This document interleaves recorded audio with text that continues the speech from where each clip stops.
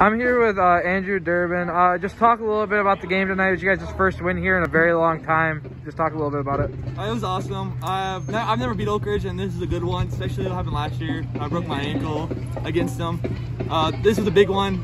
It's just huge. Like the whole game, we were first half we had a lot of mental mistakes, and we fixed it up at halftime. And we just dominated them in the second half. Like they couldn't do anything. We just kept going to their throats. Talk a little bit about that second half. You guys started out the half with a touchdown on the offense and then pick six first play on defense after that. Just talk a little bit about that has helped you guys' momentum in the game. That was a dagger. That right there, like the touchdown and then the pick six, that kind of killed all their momentum. Anything they had left, they killed everything they had left right there.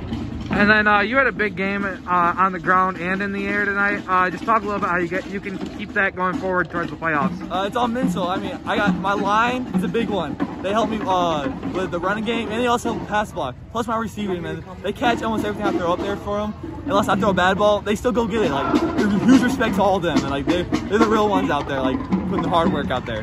Hey, congrats on the win tonight. Thank you so much.